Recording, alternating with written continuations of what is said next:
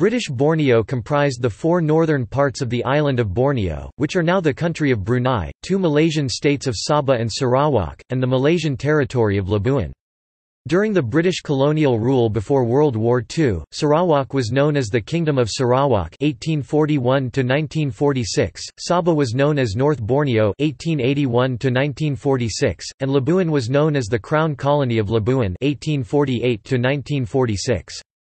Between World War II and their independence from Britain, Sarawak became the Crown Colony of Sarawak (1946–1963), whereas Sabah and Labuan combined to form the Crown Colony of North Borneo (1946–1963).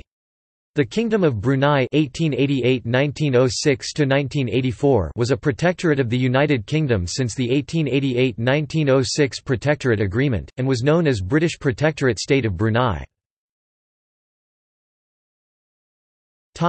Catholic missions. In 1687 Father Ventimiglia, a Theatine, was commissioned by Pope Innocent XI to preach Christianity in Borneo. There are no memorials of this mission, which has left no traces in the island, although the missionary declared that God had blessed his labors.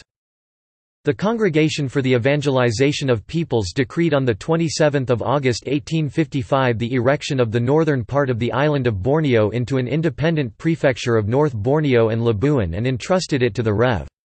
Carlos Quarteran, a Spaniard. Father Quarteran was originally a sea captain and had vowed, after escaping great peril, to devote himself to the evangelization of Borneo. He landed at Labuan in 1857, in company with several missionaries who deserted him in 1860. Although alone in the island of Labuan, Father Quarteran courageously continued his labors.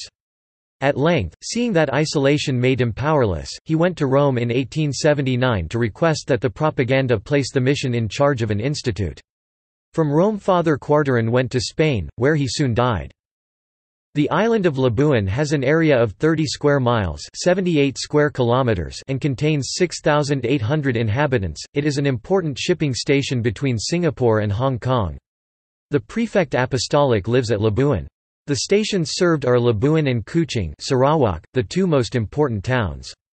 Outside of these 2 places where the missionaries live 10 stations are visited: Cebu, Kanoat, Igan, Oya, Muka, Baram, Papar, Jesselton, Putatan, and Sandakan.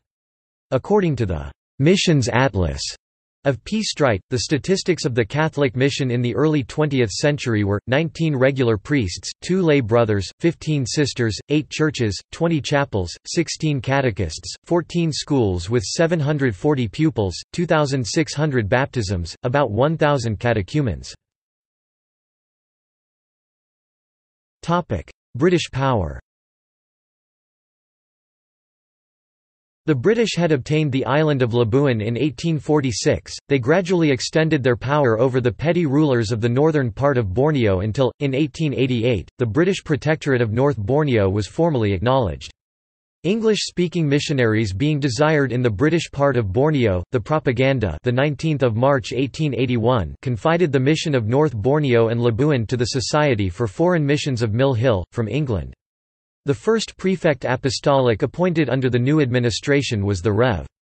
Thomas Jackson. The society continued in charge of the mission. During the Second World War, the British realized they were unable to defend the colony from the powerful Imperial Japanese Navy. They destroyed the airfields, and especially the oil fields there and in Brunei before the Japanese landed on 16 December 1941. The small British forces surrendered. In 1943, the Chinese population of about 50,000 rebelled against Japan and seized some towns. They were overwhelmed with many executed. Australia sent Special Operation Forces, which trained and armed local militia units and aided the landing of an Australian division in June 1945. Japanese forces numbered about 31,000, and held out until October 1945, long after the emperor had surrendered. References. Further reading.